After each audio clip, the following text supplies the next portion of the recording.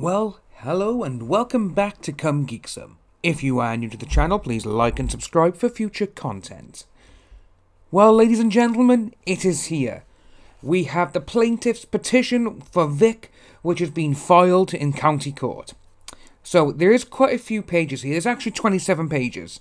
So what I was thinking of doing is we'll go through half of it now, and we'll come back and do another half later on. So, we're going to get straight into it. Straight away, you got cause number. Victor is the plaintiff versus Funimation, Jamie Marshy, Monica Rial, and Ronald Toya, the other defendants. It goes on, plaintiff's original petition to the Honourable Judge of said court. Plaintiff Victor complains of defendants Funimation, Jamie Marshy, Monica Rial, and Ronald Toy, and for such purposes would show, obviously go through all this then. We will be skipping over a few things, because there is a couple of things we don't really need to talk about. But the one that I like straight away is when we get into this one here. The jurisdiction and the venue. So, the subject matter in controversy is within the jurisdictional limits of this court.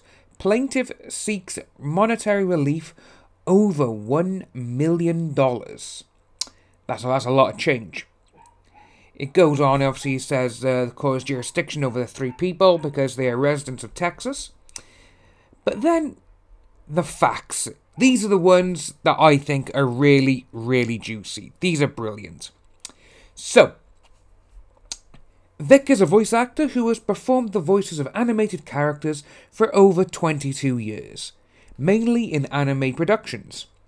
Vic does not physically appear in these productions, only his voice is used for the English dubbing, or revoicing of the Japanese voice actors. Monica and Jamie also are voice actors. Both have worked for Funimation. Ronald is Monica's fiancé and either a Funimation agent or employee. So with all of that, obviously we've seen previous posts where Ron has actually said he doesn't work for Funimation whatsoever. But as this is a legal court document, I think it's safe to say that he actually lied on that one there, so he does work for Funimation of some sort. So that'll be interesting to see how that comes along. But then, it goes in, Funimation primarily dubs Japanese anime properties into English for distribution within the States and provides streaming access subscription services to those properties via their website. June 2017, Funimation contracted with Vic to provide the voice for dubbed anime properties, which was going to be distributed within the US. So it goes on to say, obviously, 2018 he was cast for Broly, and the cast also included Monica.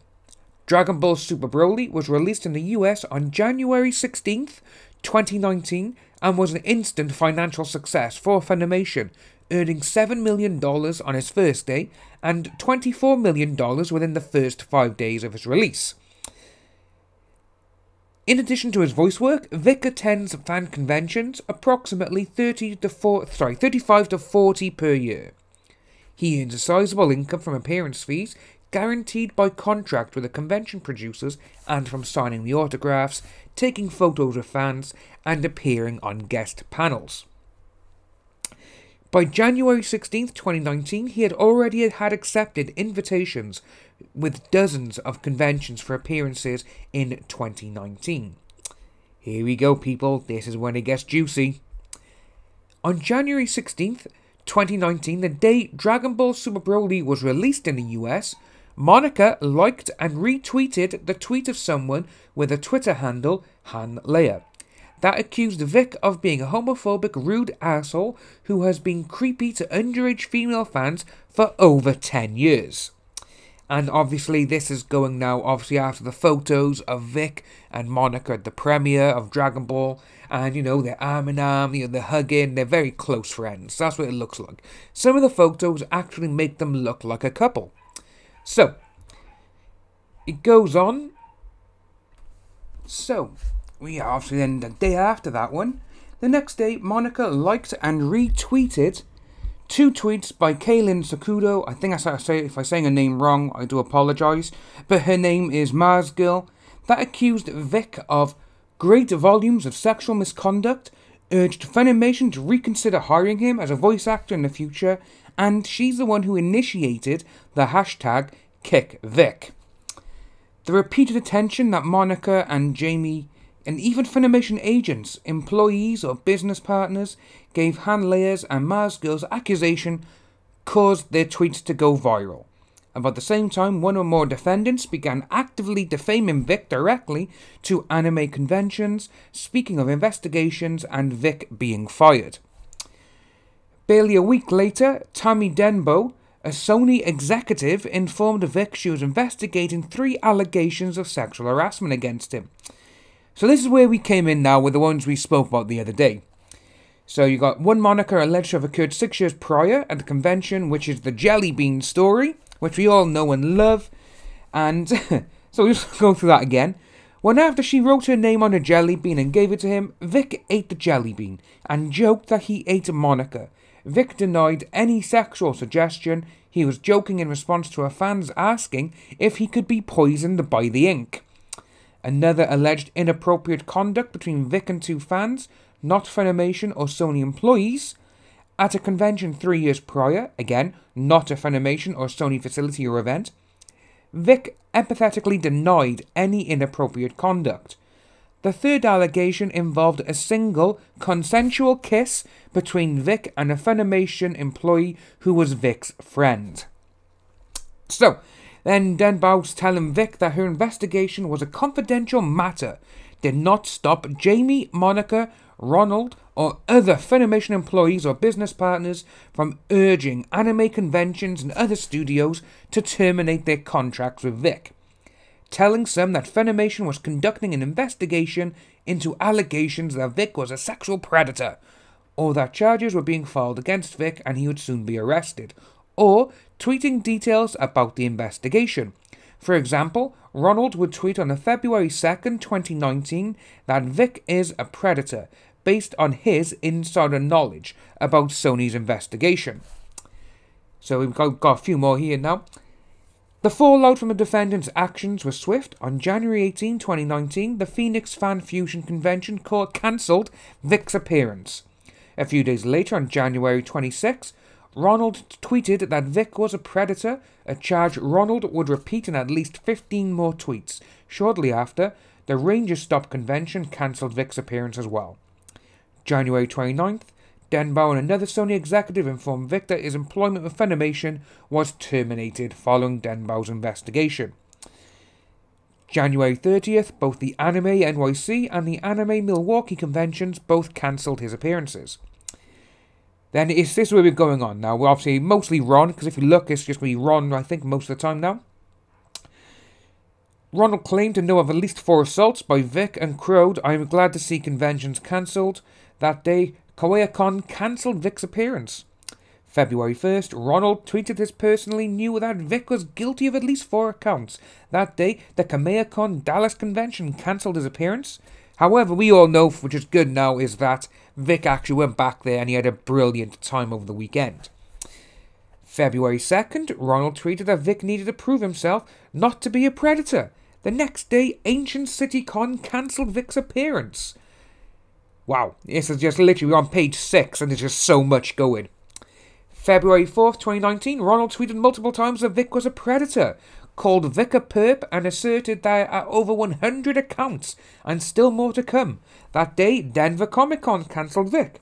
Then obviously we got Ron Toy's little tweet. "He is down because he took advantage of girls, buddy. How about get a grip on reality and stop harassing people? Over 100 accounts and still more to come. And you defend this sack of shit? Get a life." February 5th, 2019, Funimation informed Anime News Network that Vic's employment had been terminated, and Ron again tweeted his accusation that Vic is a predator. Over the next 24 hours, Florida, Raleigh, Koei-Con, and Hudson Valley Comic Con all cancelled Vic's appearances. Man, it just goes to show how much shit that they've all done to him. February 6th. See, we're only on February 6th. Ronald tweeted that over 100 women had made accusations of assault.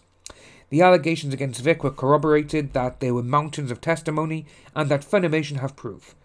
That's why they fired him. Monica, Ronald's fiancée, also tweeted on February 6th that it happened to me, and that I'm only one voice in a sea of many. He's hurt enough people, he's a sick man who needs help. Later that day, Jamie attempted to rebuff those questions the veracity of Monica's post on Twitter. And this is where it gets juicy now for what's happened. So we're only going to do this page and then we're going to stop then, people, because it's going into 10 minutes now. Yes, I wanted his head. I want his balls. I want him to feel an ounce of the pain he's caused others and then fucking choke on it. I want you to take his dick out of your ears so you can actually hear reality. But that's just me. And what about innocent until proven guilty? Worked in a court of law. Sometimes name and shame is the fastest way to the courtroom. Well, that's very, very true now for you, Jamie, because this is where you're going. 2 days later, Jamie tweeted that Vic had assaulted her several years prior by grabbing her hair and whispering in her ear. What he whispered she couldn't remember. That in the last week or so, I've heard accounts of him doing the exact thing to half a dozen other women that I personally know, and that Vic is a predator. On February 11th, Funimation made its investigation public via Twitter, declaring it determined Vic has engaged in harassment or threatening behaviour. Monica responded there were multiple investigations with testimony, proof and evidence. But obviously above we have found out what those actual investigations were, and it's just no such thing. So, and obviously this are the tweets that we've seen so far, but this is just absolutely mind-blowing of what Monica and everyone thinks that they've done is, yeah, look what we've done, this is it now. But Vic's suing him for over $1 million. He's taking he wants compensation, and I think he'll get it. If these people cannot show any evidence or anything, then I think that's it for him now. He's taken him to court, he's filed the court papers, and that's it. So, we're going to come back to this a little later on. If you are new to the channel, please like and subscribe, hit that notification bell for future updates, and I'll see you soon.